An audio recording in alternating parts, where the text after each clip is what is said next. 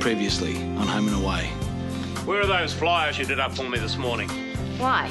Because I can't stand by and watch that bloke take over this town. I'm going to run against him. I can get you your money by the end of the week. Oh, my God, thank you. I'll never forget this, ever, ever, ever. Well, you can thank me by not telling Indy. Mink's gone. I love you, I'm sorry, I'll make it up to you.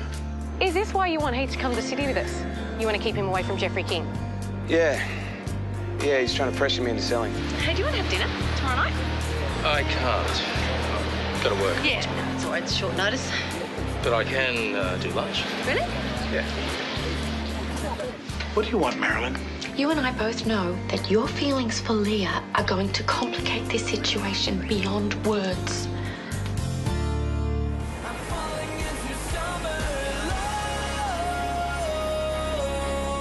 I know it's hard to walk away, but you can't keep feeling responsible for him. And maybe he will step up when he realises he doesn't have you to lean on anymore. Okay, it mightn't sound likely, but I don't know, maybe you've just got to have a bit of faith in your brother, like I had in you. Sergeant Buckton. John, hi.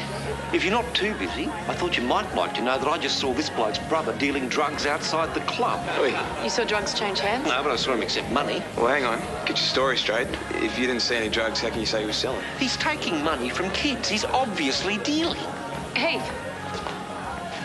Come here. There have been some serious allegations levelled against you.